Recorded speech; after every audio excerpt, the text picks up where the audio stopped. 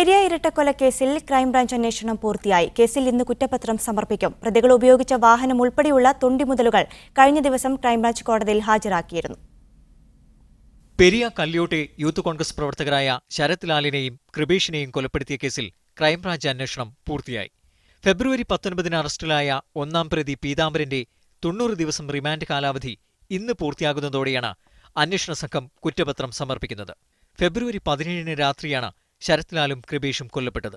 CPM Periya local committee അംഗമായിരുന്ന പീതാംബരൻ ഒന്നാം പ്രതിയായ പ്രതിപട്ടികയിൽ CPM Uduma area secretary K. Manikandan, Periya local secretary N. Balakrishnan എന്നിവരും ഉൾപ്പെടുന്നു.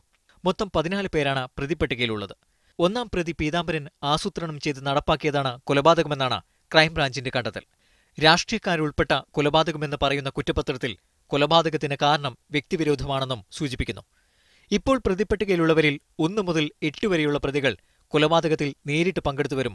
9 മുതൽ 11 വരെയുള്ള പ്രതികൾ ഇവർക്ക് കൊലപാതകത്തിന് സഹായങ്ങൾ ചെയ്തുവരുമാണെന്നാണ് സൂചന. പ്രതികളെ രക്ഷപ്പെടാനും തെളിവുകൾ നശിപ്പിക്കാനും സഹായിച്ചുവരെന്ന് കണ്ടെത്തിയ 12 മുതൽ 14 വരെയുള്ള പ്രതികൾക്ക് നേരത്തെ ഹോസ്ദുർഗ് മജിസ്ട്രേറ്റ് കോടതി ജാമ്യം അനുവദിച്ചിരുന്നു. കുറ്റപത്രം സമർപ്പിക്കുന്നതിന് മുന്നോടിയായി പ്രതികൾ സഞ്ചരിച്ച വാഹനങ്ങളും കേസിലെ മറ്റ് തൊണ്ടിമുതലുകളും ഹോസ്ദുർഗ് ജുഡീഷ്യൽ മജിസ്ട്രേറ്റ് കോടതിയിൽ അന്വേഷണ സംഘം കഴിഞ്ഞ ദിവസം ഹാജരാക്കിയിരുന്നു.